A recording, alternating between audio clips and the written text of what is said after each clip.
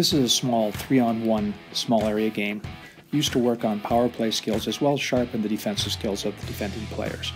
Play starts by the coach chipping a puck for a race down the middle. Whichever team recovers it must make 2 passes before attacking the net. Here the blue line will attack the net. The Reds recover it. They make 2 quick passes as the blue number 11 moves in a defensive position. Once a goal is scored or the coach blows a whistle, the next players move into line quickly. Coaching points of this drill are: quick tape-to-tape passes by the power play players. Move the puck around the outside, take shots, crash for rebounds. Once the defenders pick the puck up, move it quickly to the other side, make 2 quick passes and attack the net as quickly as possible.